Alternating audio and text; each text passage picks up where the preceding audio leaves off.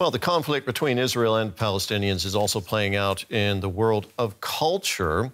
Theatre projects open paths of expression for Palestinian kids.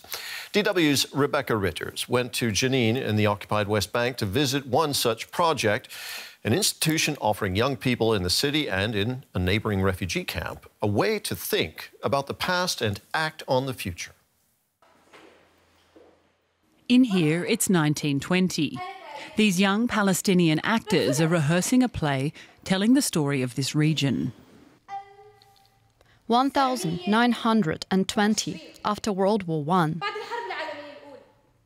The production recounts historical displacement and occupation, told by the youth who are living the consequences. It's the latest in Jenin's Freedom Theatre program.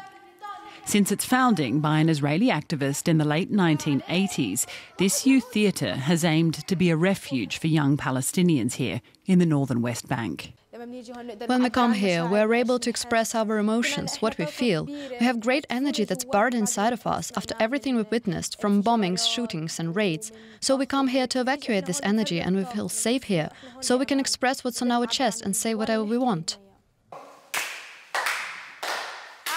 But not only that, organisers see themselves as freedom fighters, very much part of a resistance movement.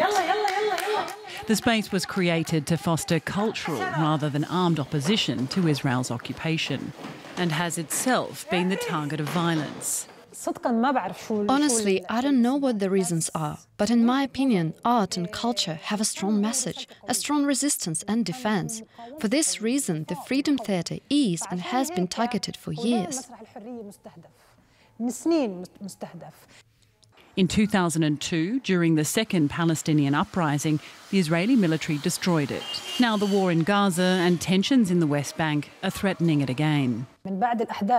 After the events that took place on the 7th of October, everything changed indeed, in the whole region, not only in Gaza, but also in the West Bank and all Palestinian territories. In December, during an incursion on Jenin, Israeli forces raided the theatre, painted graffiti on the walls and arrested 2 of its staff. One is still in detention without charge. Project leaders try but cannot take their mind off what's happening in their city.